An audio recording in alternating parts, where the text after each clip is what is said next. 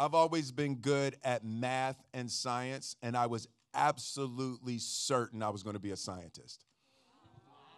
I knew is the way that my mind works is kind of like a physicist. I always think in terms of measuring and how things come together, and I love figuring things out. Like I love puzzles. I love problems. Yeah, I love yeah. So I started making my own problems. Yeah, life is going too good. I need some problems. Math problems Yes. are No, so I started scientifically solved. scientifically. No, so I love the process of figuring out how to make something work. I always loved taking radios apart and things like that. I had a brief period where dinosaurs were the thing. I fell in love with the physical material history and science. And then when I heard Rapper's Delight, I think that's when it really shifted for me. If you're devoted to your dream, you'll ultimately make your way there. It's just a little bit easier when you have an elder who understands and is willing to spend time to teach. Share and experience. yes, to share the experience. You're going to make mistakes. I've made tons of my own mistakes, and yeah, we all make mistakes, baby. But it's really to have somebody to call is huge. Everybody doesn't have somebody to call, and I have been blessed that I've always had somebody to call that was willing to help.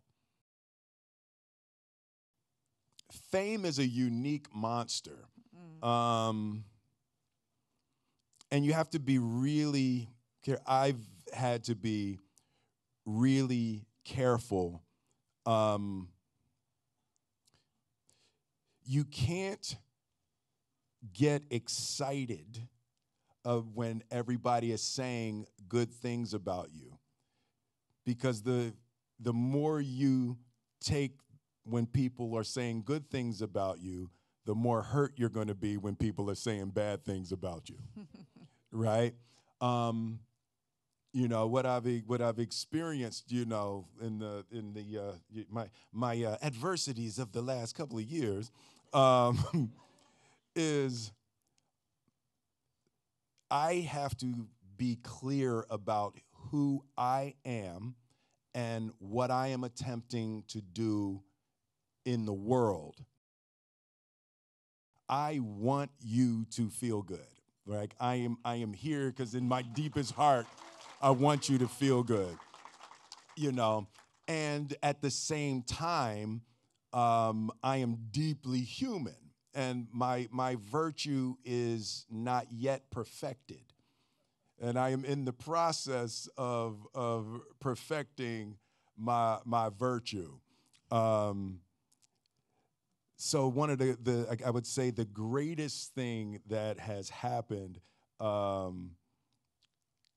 is I have been deeply humbled and deeply inspired to perfect my light. And that's what this next phase of my life is going to be, perfecting and shining my light as brightly as I can on as many people as I can. Yes, I'm Legend 2. Actually, I have a call with Michael B. Jordan tomorrow. Yeah. Yeah, we have a really cool. The script just came in. I'm probably giving up too much information, but yeah, the script. Well, there'll be just more came. than you in the film. No. We're both Michael B. Jordan and I. We're using on the you have to be a real I Am Legend buff, but in the first one, in the theatrical version, my character died, and everybody's like, well, wait a minute, how he gonna make a part 2 of his character? But on the DVD, there was an alternate version of the ending of the movie where my character lived. Mid-credit scene. Yeah. So it was like, so we're going with the mythology of the DVD version where my character lived, and I can't tell you anymore. But Michael B. Jordan is in, and we're doing it. That's gonna be awesome. Yeah.